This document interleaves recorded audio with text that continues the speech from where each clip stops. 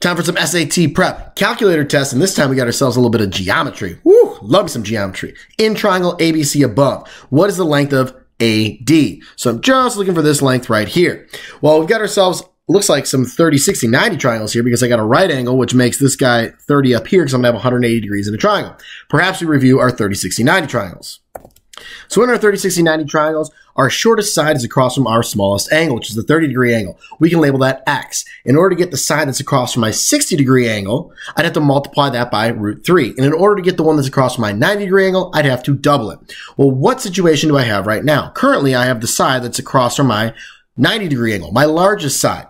So to get my short side that's across from the 30, I would cut that in half, and I would get 6.